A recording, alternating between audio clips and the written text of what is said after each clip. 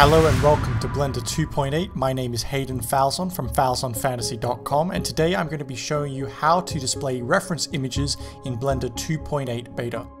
Before this iteration of Blender, we were able to do this by bringing up our right menu by pressing the button N and then selecting Show Background Image. We would then be given a list of options to display an image in our orthographic viewport. This was a great tool for providing a template for us to model upon. However, in Blender 2.8 beta, we can now see on that same menu that that option is no longer there. In order to achieve the same effect, we want to go and select our camera and go into its view. We can do this by pressing numpad 0. Then we want to select the object data of our camera. And under background image, we want to check that and add an image. And there we have it. Once we've navigated to the image that we wish to display, we then have all the same options as background image in Blender 2.79.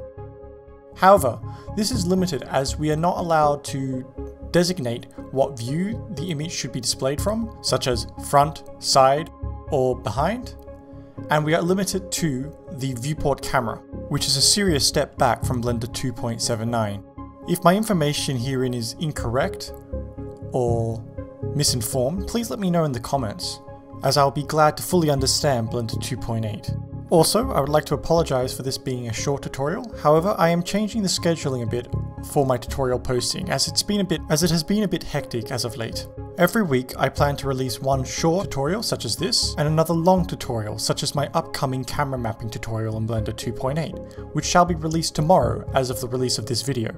I hope that this tutorial has helped you all, and I would like to wish everyone that celebrates Christmas a very Merry Christmas, and to all those who don't, to have a fantastic day. Thank you so much for watching. If you've enjoyed this video, please give this a like, and if you would like to see more content like this, please consider subscribing and hitting that bell button.